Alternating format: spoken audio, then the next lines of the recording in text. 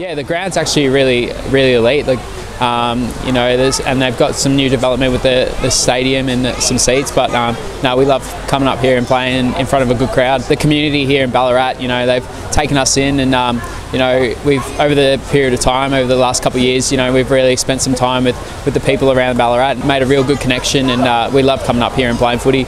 Yeah, I think the community around here are pretty used to the cold weather, so you know, they don't shy away from coming to a footy even though it's 0 degrees or something like that. We've been able to grow our fan base in the Western region. You know, to have that real connection with the Western region has been awesome for our football club, and we've gained a lot of fans, and it's been good. In the pre-season, we usually come up here, spend a bit of time in the community, go to schools and stuff like that. So if we can keep doing that and keep inviting the community to be around the football club is pretty awesome.